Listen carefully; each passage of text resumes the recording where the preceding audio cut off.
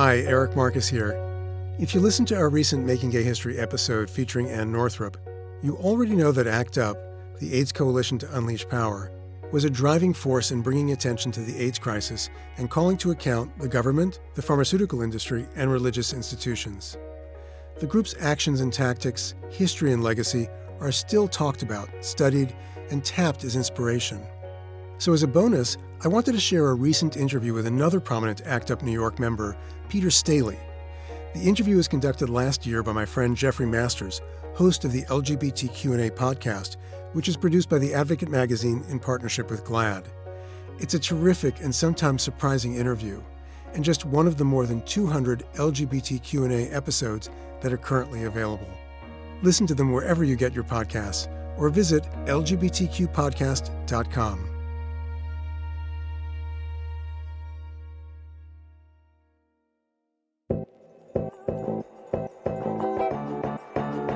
Peter Staley was working on Wall Street when one day he was handed a flyer about a, quote, massive AIDS demonstration taking place in front of the Trinity Church, just a block away.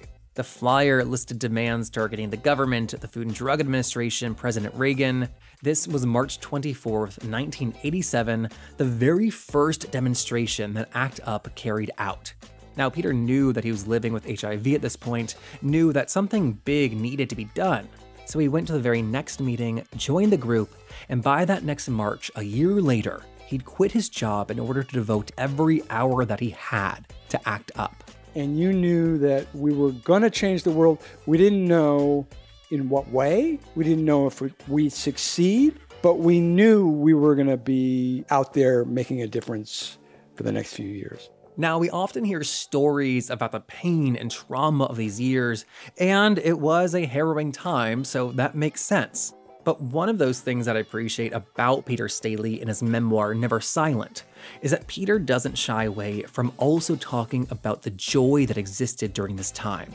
They went out, they partied, they created community, they had sex. He describes ACT UP as the most sex-positive movement in American history, and this was a crucial component to their work. There's no way we could have gotten through the tragedy that was those years, the emotional damage that we were accruing, the PTSD that we eventually all suffered. There's no way we would have gotten through that without a heavy dose of sex, love, humor, community. It was a surreal existence. So today we talk about all of that, about how much has changed for those living with HIV, and what is still left to be done. Because as we know, HIV is not something that only existed in the past. An estimated 700,000 people have died in the US, and worldwide that number is more than 32 million. So from the Advocate magazine in partnership with GLAAD, I'm Jeffrey Masters, and this is LGBTQ&A with Peter Staley, the now legendary member of ACT UP and the author of the new memoir, Never Silent.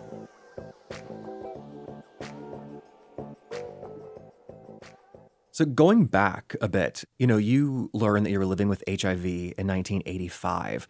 But before that, living in New York City and starting to hear about it more and seeing people sick, at what point did it become impossible to ignore? It really was the same year I found out. 1985, it became impossible to ignore. That's when almost all gay men in New York knew someone who was sick or had died. Certainly, the younger gays like myself knew fewer because it really did hit the 30-somethings first. HIV has a very long incubation period. So the very first cases in 1981, those people were infected in the late 70s. By the time 83 came around, 83, 84, upwards of 50% of gay men in New York were HIV positive and didn't know it. So it was silently transmitting, and the sick and the dying had been HIV positive for many years. And so you joined ACT UP in 87, just as the group was getting started. Do you think you would have joined so early had you not known your own status? Probably not. I've always been very upfront that I came to the movement for very selfish reasons. I was desperate. I was afraid I only had a few years to live. I was trying to learn everything I could as quickly as possible to see if I could buy myself some time. And that included learning about the gay community in New York, which, as a closet case, I only knew the bars. I didn't know who Larry Kramer was. I didn't know any of that stuff. So I was on a steep learning curve, and here this movement was born just in time. And within months of attending those meetings, though, I was shedding that selfishness and getting caught up in this community response that we were doing something that would impact far more people than those in the room. I mean, I'm a skeptical person. I think if I joined a group like this, my assumption would be that we're going to have meetings and talk, and that's all we're going to do. We're never going to have meaningful action. Was it obvious from the beginning how effective they were and would be? Yeah, I mean, the first action, I hadn't even joined the group. I got handed a flyer on my way to work on Wall Street. Their first action was on Wall Street, and it was on the nightly news. We forget, we live in a very gay world now that's integrated with the straight world. But back then, gays were hidden and not talked about, and we weren't on the news, we weren't on television. So the very fact that we took to the streets en masse and laid down our bodies and said, take us away, arrest us, that was a major news story. America had never seen us do that consistently, week after week, month after month. So we pretty quickly, from the get-go, became the movement du jour in America. We were the Occupy, the Black Lives Matter of our time. And it happened very quickly. I mean, that must have been intoxicating to be a part of. Totally. From my very first meeting, I got there right after that first demo. There were already over 100 people in the room. And the energy was just palpable. There were old-timers in the room. There were some veterans of Stonewall there. There was a hardcore group of lesbians who had lots of movement experience with reproductive rights and anti-war and post-Stonewall radical activism that had died out in the early 70s. And you could see in their eyes that they hadn't seen anything like this since Stonewall. And that they knew it wasn't a popped balloon that everybody was worried might fizzle out in a week. It was a broken dam, and the water was gushing. And you knew that we were going to change the world. We didn't know in what way. We didn't know if we'd succeed, but we knew we were going to be out there making a difference for the next few years. I mean, in hindsight, you were correct. So I guess I'm surprised to hear that in the moment you knew it, though, even back then. Yeah. No, it felt like history. And that's why within weeks, the young videographers, the artists in the room, had their cameras out. They were recording it. We didn't have cell phones back then, but they knew that history was being made. So even our earliest meetings were being filmed. And one of the things I think is so special about ACT UP, and I think is absent from a lot of modern activism, is humor. ACT UP brought a levity and a queer sensibility to so many of the actions and zaps. For you, why do you think, or what was the purpose of humor? Well, first off, it was a kind of humor. It was very dark. Okay. Well, that's what I relate to. Exactly. I mean, I think it's part of the queer experience, right? We are the master artists. We are the Michelangelos of dark humor. And we would not have gotten through those years if it weren't for that. If we didn't decide from the get-go that we were going to burn the candle at both ends, do our activism full on, but at the same time, passionately live like we've never lived before. Because we really did feel like our backs were up against the wall. And there's no way we could have gotten through the tragedy that was those years, the constant memorials and the loss of friends and lovers and the hospital visits that were unrelenting, the emotional damage that we were accruing, the PTSD that we eventually all suffered.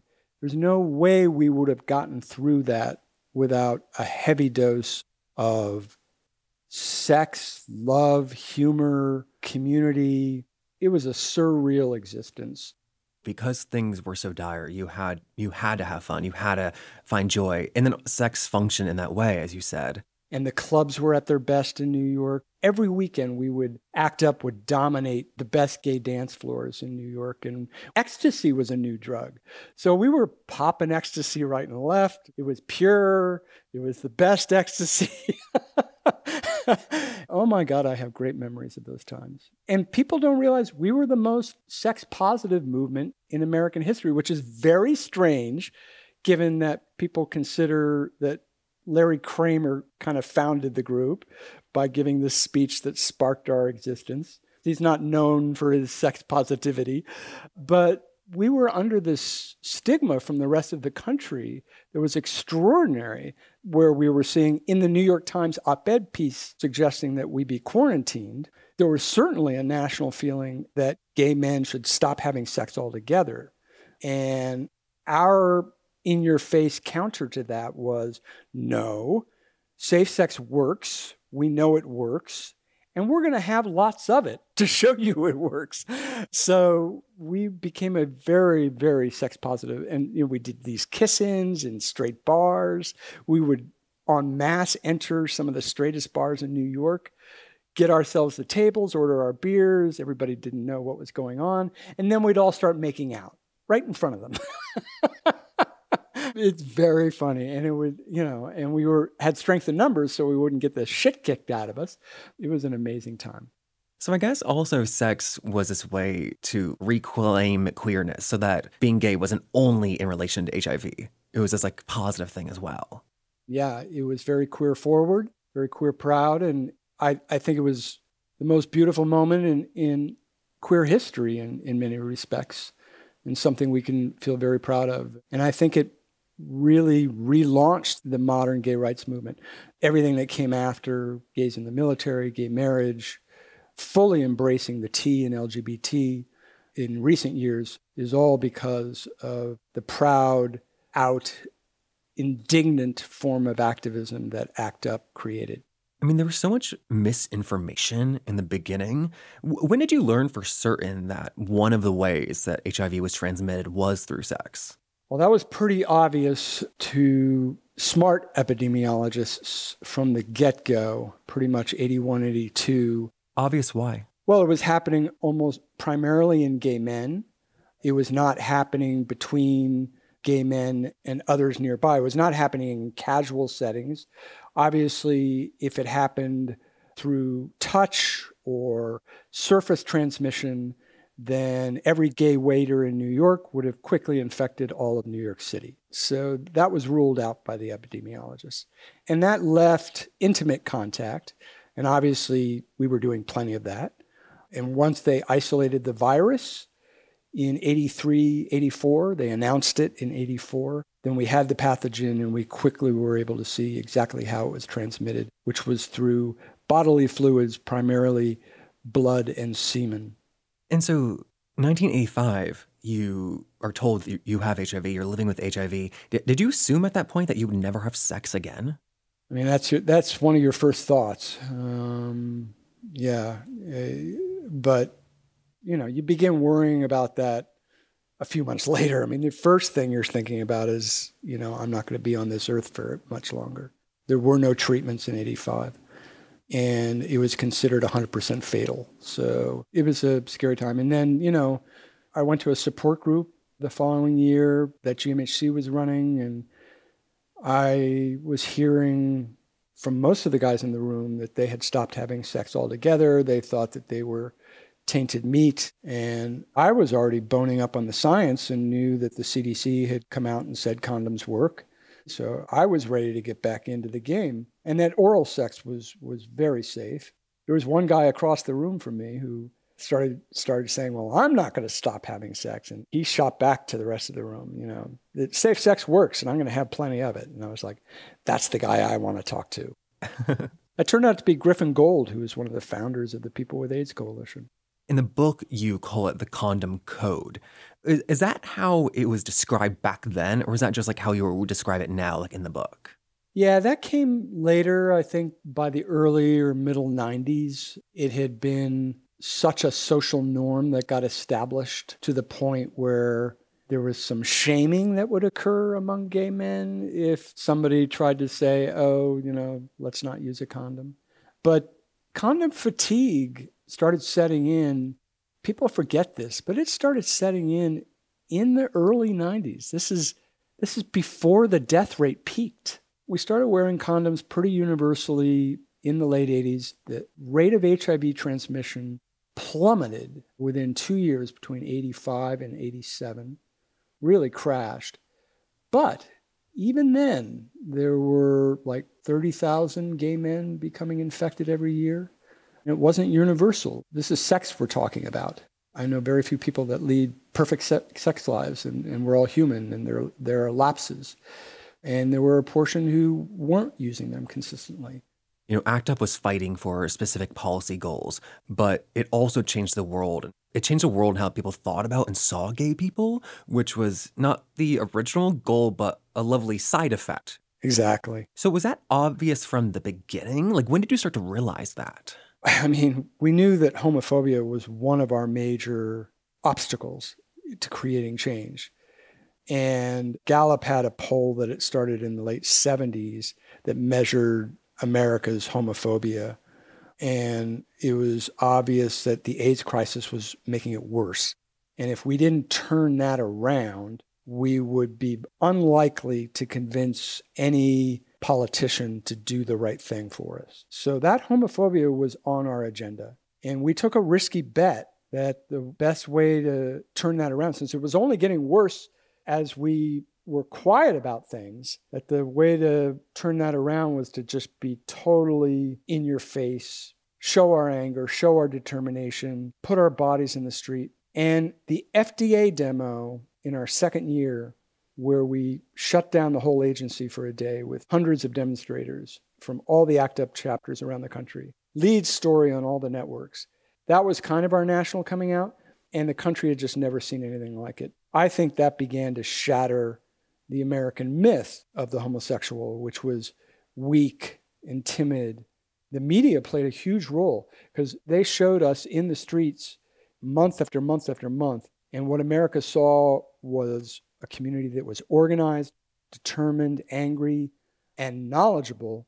And they wrapped it up with the dual storyline of how, in the absence of government support, we had started setting up all these organizations to take care of our own. That beautiful self-help movement of GMHC and San Francisco AIDS Foundation and the People with AIDS Coalition and the Buyers Clubs. We created this whole network and the buddy system so that no person with HIV would die alone. And the press started running those stories. And this all got wrapped together, and it guilt-tripped every American out there. Even the ones who hated us, they were like, shit, this is gross what America's doing here to these people. That's so interesting. So for the first time, people are seeing queer people in the news. They're showing a portrait of strong people building community and like taking care of each other. It's more or less positive. Exactly. We got such huge ongoing national media coverage that was sympathetic, and that they wrapped it up with the care system stories, that it became even more sympathetic, that polling shifted radically. Within 1 year of the FDA demo, the Gallup polling changed over 20 points in opposite directions. So the homophobia started to fall rapidly. And when you polled Americans and said, should we be spending more money, tax dollars on AIDS research? It was close to 80%. These changes over a year is crazy. Absolutely crazy. ACT UP did that. And within 2 years after that, we had gone from very little money being spent on AIDS research to over $1 billion a year by 1990, just 3 years after ACT UP was formed. And other disease groups were complaining about how much was being spent on AIDS. Wow. Of course, we still didn't know whether we would live long enough to see the fruits of our success.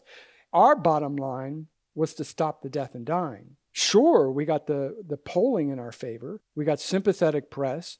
We got money being spent. We got a government response. But the death rate kept going up. The science wasn't fast enough. And it wasn't until 1996 that we had the breakthrough that was massive, and the death rates fell by 80%. And just to clarify, that breakthrough is when they created the drug regimen so you could be undetectable. Exactly. Protease inhibitors came out. That got added to the older drugs in what were called the cocktail regimens. 3 drugs at once is what did the trick. So tell me if I'm missing something, but I was kind of gobsmacked in your book to read that you became undetectable in 96. Undetectable meaning you cannot transmit the virus to anybody else. I'd only ever heard about being undetectable in the last few years. I think it's like only entered the public consciousness recently. So I was surprised that like you've been undetectable for 20 years and like we didn't know what that meant almost like as a public. And we have a gay-run public health messaging campaign to thank for that called U equals U, undetectable equals untransmittable. The science that clearly definitively spelled out that a person with HIV who has undetectable viral load cannot transmit the virus, that science did not come until recently. Well, let's put it this way, till around 2008, 2009, 2010.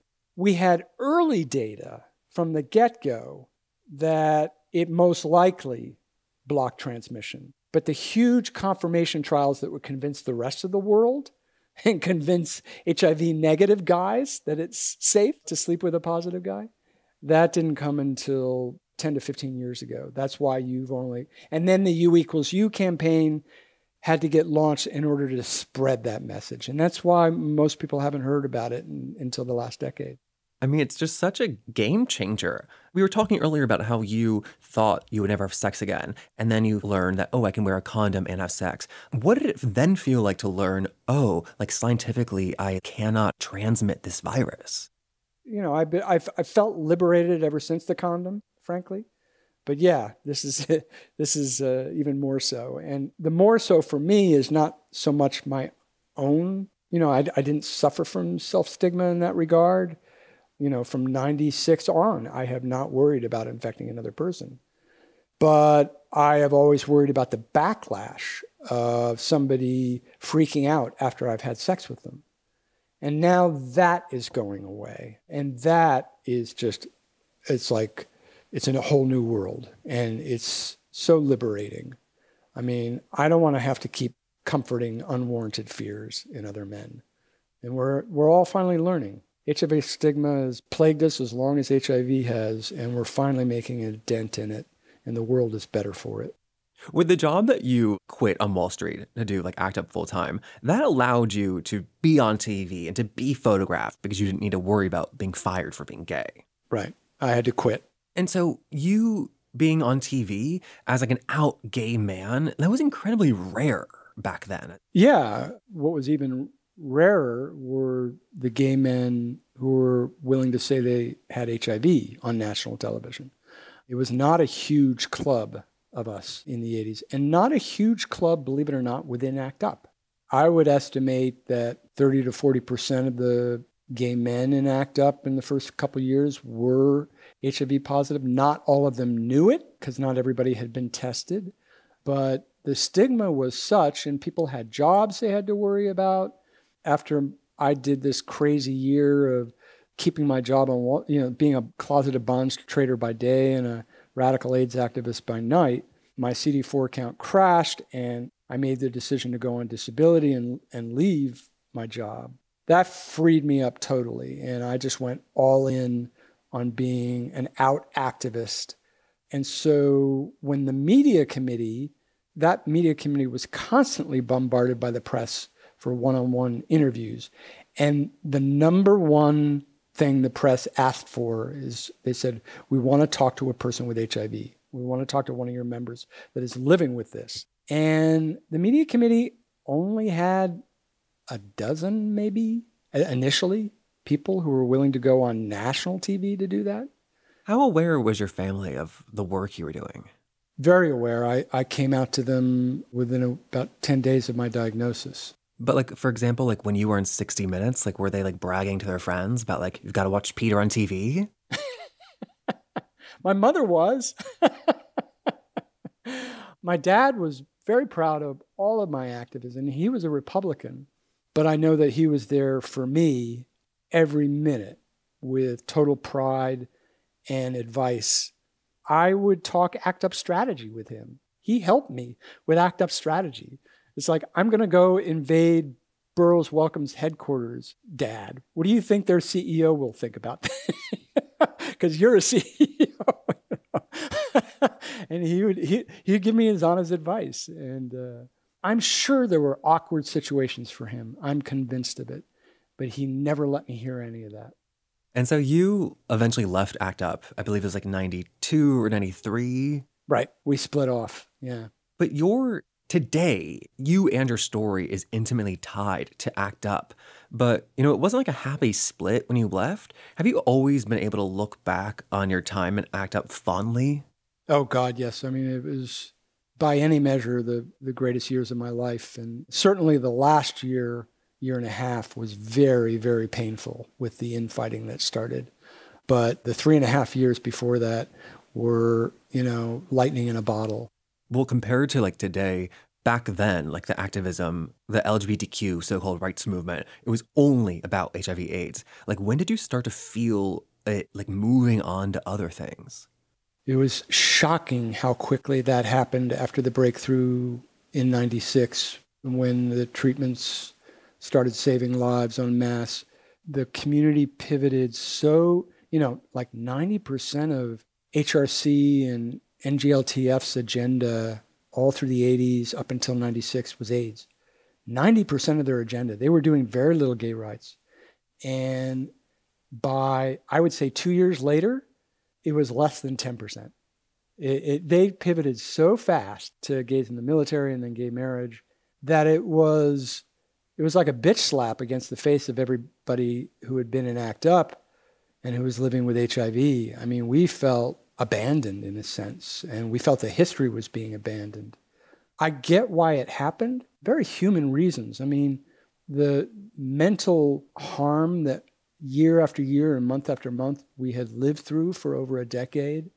When we got a break from that, when the memorials stopped, there was just this human instinct of saying, oh my God, I don't want to think about this for a while.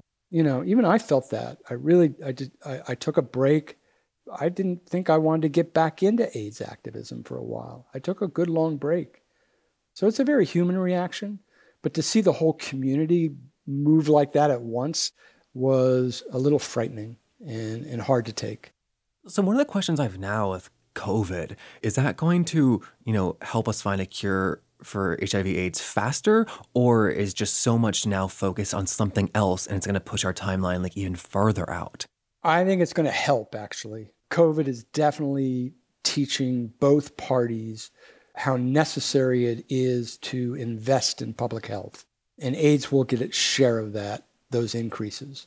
I think we will easily get very large increases in the NIH budget for many years to come. We will certainly get a strengthening of the CDC, which never got much increase, even during the AIDS years. So there'll be big investments in public health. The medical challenge of HIV cure research and HIV vaccine remain enormous. The political dynamics can't really change that. These are still extraordinarily hard challenges, but the money invested towards them will increase. And I'm convinced I will see both of those in my lifetime. You're 60 now. Yep. You're 100% certain it'll happen in your lifetime. Yeah. I think within 10 years. How long have you thought that? That's a big change from like being diagnosed and thinking, okay, well, I've got 2 years. I've had 2030 kind of as a mark in my head for the last decade or more, as far as what we call a functional cure, which might not necessarily be a sterilizing cure, in the sense that we give something, a person with HIV can take something that primes our immune system so that our immune system can control the HIV on its own without the need for daily drugs. So that's called a functional cure. Sterilizing cure is getting HIV completely out of the body. We might not get there by 2030, but a functional cure where you take like a vaccine, a HIV vaccine, and then I don't have to take anything ever again. I take that. That sounds pretty good. I mean, like, we've learned now with COVID, like, we have a vaccine. We learned how not easy that is to, one, get it to, like, everyone in the world, but also even the other people in the U.S. And there's a lot of misunderstanding among the queer community today, even among people with HIV, saying, well, look how fast they got a vaccine for COVID. It must be some lack of interest or a conspiracy why we don't have an HIV vaccine. And it's not that. I'm here to tell you it's not that. They've been hard at work at vaccines, HIV vaccines for decades. HIV is, if you measured the brain within a virus, and viruses don't have brain, but if you measured the tricks and the trickiness of each virus, COVID would be the dumbest virus in the class, and HIV would be the genius. HIV is so fucking hard to fix, what it does in your body. Because what it does is it undermines your immune system. Its sole goal is to undermine your immune system. COVID's sole goal is to kill you quickly by flooding your lungs. But HIV slowly rips apart your immune system, which is what you need to have a vaccine work.